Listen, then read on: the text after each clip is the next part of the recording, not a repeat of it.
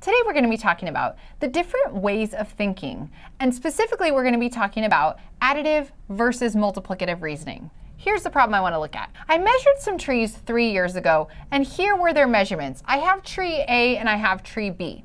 Tree A was 2 meters tall, tree B was 3 meters tall. After 3 years, I remeasure them, and now tree A is 5 meters tall and tree B is 6 meters tall. Here's my question. Which tree grew more? Take a minute and think about that for a second.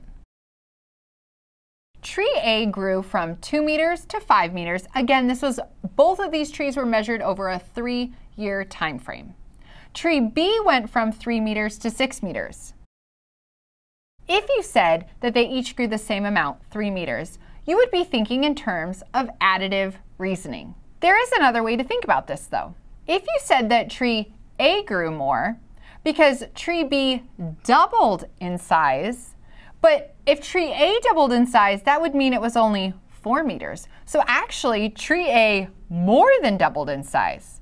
So you might say that tree A grew more because it grew more than double. Again, tree B is only doubling and it's going more than double. How much more than double? Let's draw a model and find out. I can see that tree A went from 2 meters to 5 meters. And I'm thinking about how many copies of this original tree are in the larger tree. So I can see that I have 1, 2, and this piece is half of that, right? So I could say that tree A grew 2 1/2 times the original size. Tree B, on the other hand, when I say how many copies of this smaller tree that we started with are in the larger tree, I can see that there's only 2 copies. So tree B doubled in size, it's 2 times bigger, but tree A grew 2 1/2 times its original size. This is an example of multiplicative reasoning. All right, so let's dive a little deeper. When I'm thinking about additive reasoning, I'm looking at the absolute change between 2 quantities. When I'm thinking absolute change, I'm thinking of subtraction. So again, think about how I was determining that to begin with. I'm saying for tree A, if I ended at 5 meters and I started at 2 meters, it grew 3 meters. I can also think about tree B. It ended at 6 meters, it started at 3 meters, so it also grew 3 meters. Additive reasoning has the absolute change between 2 quantities, which means I'm going to need to subtract.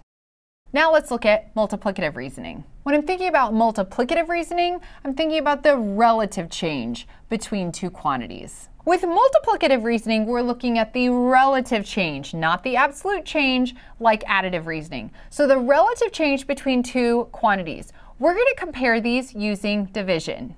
In the case of our tree examples, we're really saying that tree A ended at 5 meters and it started at 2 meters. This is how I get the change in growth. Notice that I'm not saying 2 1/2 meters. I'm saying it's 2 1/2 times its original size. With tree B, it ended at 6 meters, it started at 3 meters, and it's only 2 times its original size. This is the difference between additive versus multiplicative reasoning. Multiplicative reasoning, we're using division.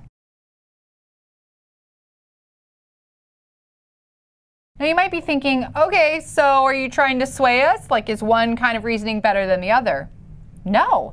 Actually, there are certain cases where one type of reasoning might be more beneficial or give you more information than the other. For example, our tree problem. Saying that they both grow 3 meters doesn't really help me compare them. This is why I might want to look at comparing them multiplicatively.